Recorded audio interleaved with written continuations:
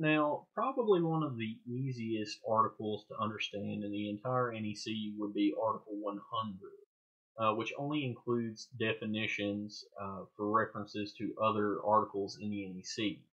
Now, there is some good precursor information before you start looking at these definitions and before you go looking for the definitions of different words and terms to understand that's laid out a little bit in the scope section here of Article 100.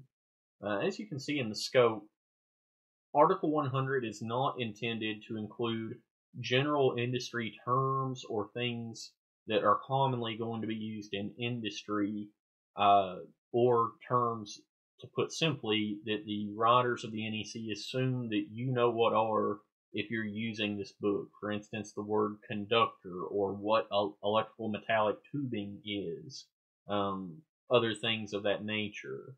Now, sometimes you would be surprised at how simple of a word will be defined in the NEC, but a lot of times that's also because the writers of the NEC assume that perhaps the general public's opinion on what that word means is different than the way that the NEC uses it, so they just want to define that clearly. But in essence, once you understand that, Article 100 is fairly straightforward to use. This is simply a alphabetical list of words and terms. It's quite long in length, that just define them. Now, again, one of those things that can be a little bit frustrating to understand is that the way some of the words are phrased can make them a little bit harder to look up. For instance, one of the phrases that we have highlighted down here is accessible readily, or readily accessible.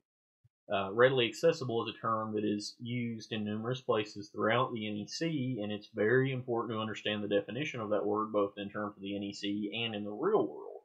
So you may go to look up the definition of that word with it being readily accessible and not be able to find it, because you actually need to go and look at the A section for accessible readily. Another example of this would be a set of three terms. If we move on down to page 47 in the L definitions, are location damp, location dry, and location wet. Again, these are very important terms to understand, and we'll go over some of the specific definitions in Article 100 once we get to the subject area where they're important. So, for instance, for these, we'll be discussing these once we go over Article 300 for wiring methods. So you don't need to be worried about highlighting these or understanding what they mean right now. But again, once we get to Article 300, it will be very important to know these three terms: location damp, location dry, location wet, which you can see in parentheses. We will refer to as a damp location, a dry location, and a wet location. But again, if you were to try to look those up based on wet location, dry location, damp location, you would be unable to find them.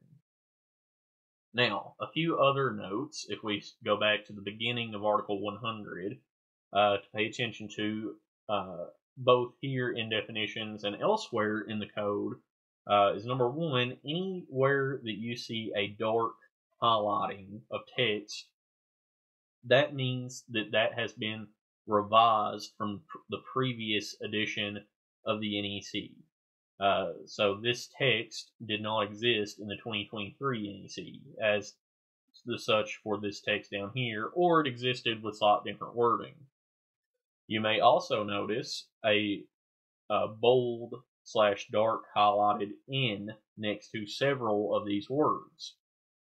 That means that that is a new section to the 2023 NEC. Now, it's not very important in terms of understanding the NEC, because, again, we don't really care whether it's new or old, but just one of those things to help clarify as we move through. Definitions is a very good area to see that in 2023 specifically, because a large majority of the terms and definitions are new in Article 100 for the 2023, as historically speaking, a lot of these definitions would be included in the article that they were related to. So, for instance, fixed in place equipment was a definition that was located in other areas of the code. Specifically, you could find it in the article for mobile homes as one example, but that was relocated, you can see by the N, to Article 100 in the 2023 NEC. The last item that's worth pointing out, again, just for information's sake, is you'll notice on the end of each definition is a CMP dash a number in parentheses.